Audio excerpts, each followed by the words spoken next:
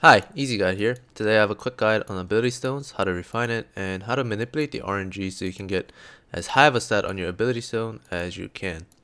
So let's first get started with an ability stone. What is it and what slot does it take? It is an equipment that you can equip on the bottom right slot. And for new players, this might be a little bit confusing because I have an ability stone, why can't I not equip it? Well, an ability stone must be refined before it can be used. So I'll show you the process of refining first before we get into specifics of some details like unwritten details about ability stones. So the best way to polish it is using the second option for the currency, mainly because shillings can be used for other things, but Lupions tokens are not as commonly used in other sources. So you generally want to refine with Lupions tokens, and you have three different bars. And the NPC you want to talk to is this guy with the elongated prism shape. This one. So once you approach this NPC, the ability stones you can refine can be shown on the left, and make sure you guys pick the Lupions tokens. And the first two rows are green or blue, and the last one is red. This means that if you succeed on these two rows, then you'll get the stat that it indicates added onto your character. And if you succeed on this red row, you'll get the stat that it's indicated subtracted from your character. So your main goal with an ability stone, whenever you refine it, is to succeed all of the positive blue rows and to fail all of the negative red rows. Because if you fail to take away stats, then you won't lose any stats using this ability stone. Whereas if you succeed to take away stats, then you will lose stats. So it's a little bit hard to wrap your mind around the first couple times, but you'll get used to it. Basically TLDR, you want to succeed the first two, fail the last one. So how can we manipulate the chance of success to support that? Well, what we can do is we can dump all of our high success rates into the stats that we want, and we can dump the low success rates into the failure or some different stat, second stat that's not as valuable. So for example, I currently have crit and proficiency, and generally you want crit to be as high as possible in most characters. So I want to try and get crit as high as possible. So with the 75% chance rate, success rate is the highest. So let's go give it a shot. So we succeeded. Every time you succeed, your chance decreases. Your chance to succeed on the subsequent one decreases. And every time you fail, the chance to succeed increases. So at 65%, that's relatively high. And we failed the relatively high success rate. We're back up to 75. We succeeded. We failed to 65% again, and we succeeded. So this is kind of how RNG will play out. Sometimes you'll get lucky, and sometimes you'll get unlucky. So if I were to have succeeded to 65%, which I did not. Okay, so I succeeded to 65% here, so I'm at 55%. Now, I don't know the mathematical best way to optimize your stats, but at 55%, that's still relatively high, so let's give it another try.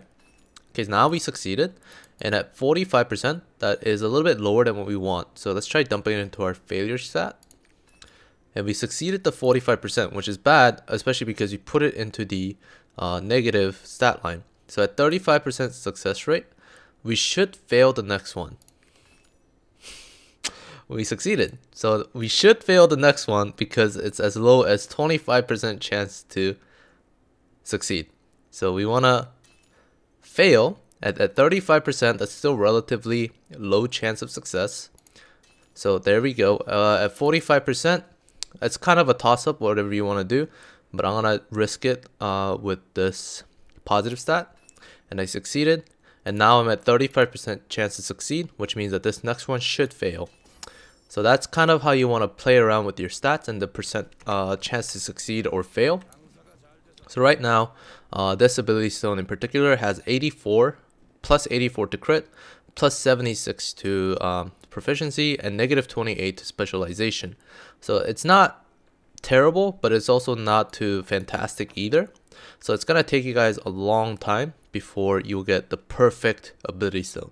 And I highly suggest you guys don't get too caught up on getting a perfect one just yet, because we're not at a point where we need to worry about this to the point where you're re-rolling your ability stones or trying to get new ones every single day. The main stat you want to focus on for an ability stone is the tier of the ability stone. And the tier isn't explicitly written on this stone, but you can kind of deduce what tier it is by the name of the stone and the health amplification stat that's written on the first line. So that's something that I haven't mentioned yet because it's one of the most important stats. So the first stat that's available is a health amplification stat, and there are tiers to ability stones, and different tiers of ability stones will give you higher and higher number of health amplification. And the chart is over here. At the lowest tier, you get a whopping 1.29% increased HP. At the current stone that I have, which is plus 828, I get 60% or approximately 60% increased HP. So if I were to take off this stone, I sit at 4,500 base HP. If I were to put this on, it should increase by 60%, which should land around plus 2,600 additional HP, which is about what you would expect. So as you can see, once you get down to much higher item levels, you can get up to 175% increased HP. That means my 4,500 HP pool would have went up to somewhere around 12,000, right? So as you can see, higher tiers of ability stones will have greater impact than whatever secondary stats it might carry. So I highly suggest you guys start, if you find a higher tier ability stone, just start using it immediately, even if it doesn't have the ideal secondary stats, because it's going to give you the extra oomph in your HP pool, which might help you clear a guardian raid or help you survive a little bit better. And if you're not, if you're dead, you're not going to be doing any DPS, so there's no point in having secondary stats that's optimal if you're dead. So that has been an overview of the ability stone and how to polish it. Hope you guys enjoyed the video, and let me know if you guys have any questions. Feel free to leave some in the down in the comments, and I hope you guys. I'll see you guys next time.